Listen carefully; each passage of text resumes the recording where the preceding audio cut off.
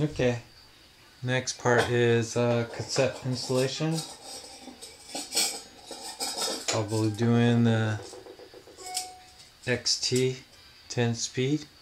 So basically I like to throw a little grease on the free hub body.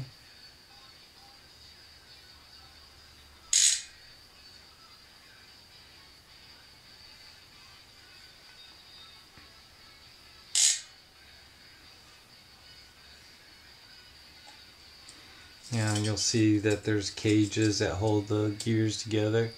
So I'll just line it up, and it only goes a certain way. Just kind of find the spot that it goes in. And then be careful with these, they're separate. They have these little spacers. Make sure you get them in the right spot.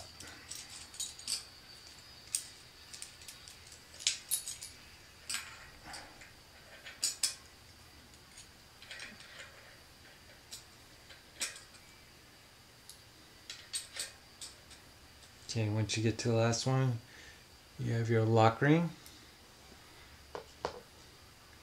And put a little grease on the threads.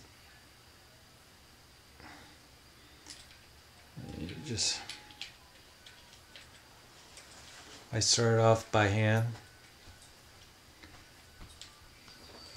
Once I get hand tightened, you need a chain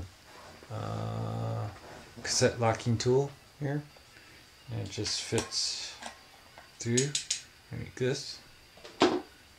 Take your socket wrench and just snug her up.